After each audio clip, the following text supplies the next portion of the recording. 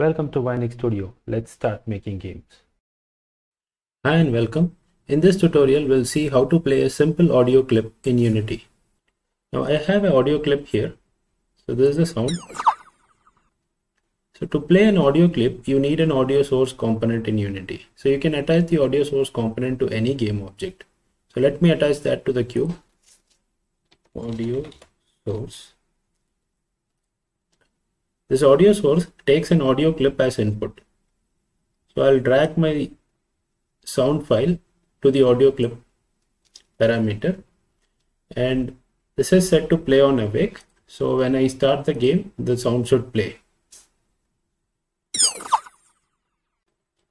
Now if you want to have more control on it, then you can just uncheck play on awake. So let's create a new script called audio play.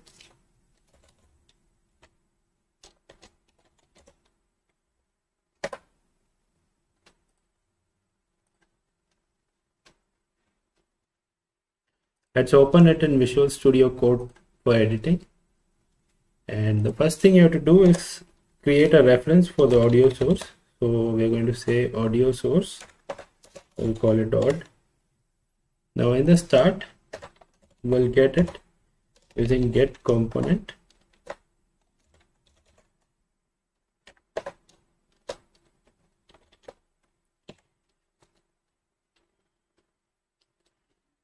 Now once you have the audio source, you can just say audio dot play. So let's go back to Unity now, and to know for sure if it is played by the script or it is played by default, let's uncheck the script and play the game. So there's no audio. Let's stop the game, enable the script, play the game again.